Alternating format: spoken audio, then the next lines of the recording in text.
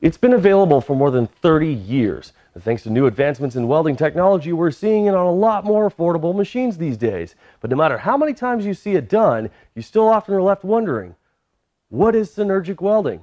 Well, that's what I'm going to explain today only on this episode of the Fabrication Series.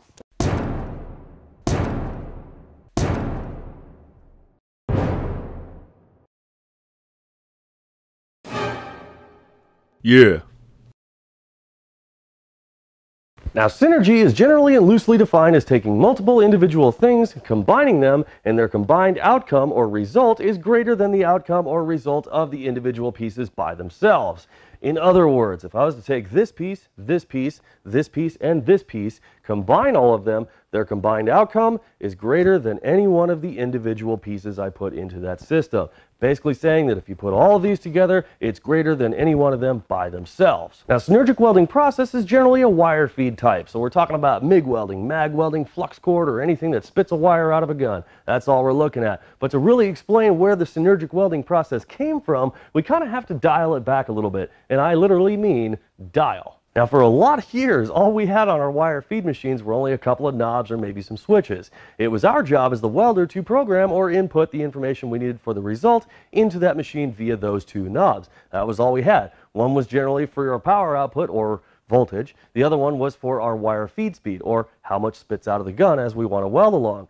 Now, our job as the welder was to create that perfect puddle. We had to look at it and see that it was flowing correctly. We had to listen for that crackling bacon sound, and we had to make sure that whatever speed we had matched whatever we put the machine to. So we were expecting to have our output match our input, and we had to work with what we had. We had to know what we were doing in order to make that perfect weld. Now, technology has advanced over the years. In fact, about 78% of you are watching this right now on a mobile device or something with some software added to it to make it appear smart or to make your end result easier to achieve simply by giving it some input. Technology is also prevalent in newer welding machines. In fact, over the past decade alone, we've seen a rapid advancement and growth in digital inverter technology, which basically means that you'll find these more affordable, more available, and you'll see them in a lot more home hobby shops and small business shops with more capabilities and functions than they ever had before. Yeah. But it doesn't end there. Now, that digital technology inside of your welding machine essentially turns it into a very small computer. You give it some input, it gives you an output. That ability to store information inside of the machine is why many manufacturers are starting to add synergic functions into their machines. And it's also why you're seeing them more often. But the problem you end up finding is that most manufacturers will tell you what the machine will do or how it can perform,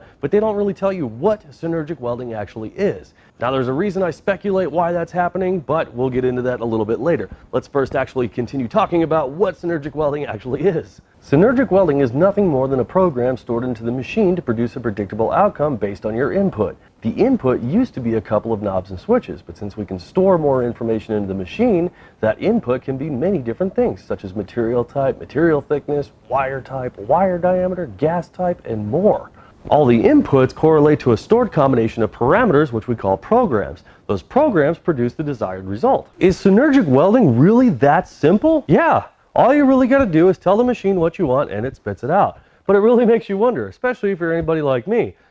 Who says it's the correct result, or where did the correct result come from? The manufacturer of the welding machine is the one who makes the synergic program for their machine, or the one that's stored in their machine. It's their synergic program. So each program is a little bit different from manufacturer to manufacturer. Also, their process may change, and a lot of other things may differ on it. Maybe even the type of weld that they do, whether it's a straight weld, or maybe it's got some little signature or whatever to it. But essentially speaking, what basically works is a welding engineer will sit down with the software engineer, weld it a million times over or different ways, and they will come up with the ideal result based on all of that information. Then they repeat it until they essentially have every single possible parameter to create a program that can be stored in the machine. That's all it really is, just a lot of welding. But each manufacturer has their own way of creating a weld. Now, some of them use like pulse features to create the ultimate synergic weld, or that's incorporated into it, while some of them use, like, let's say, spray arc instead of short circuit transfer, or anything in between. They use a combination of things to do it, or a combination of different ways to do it.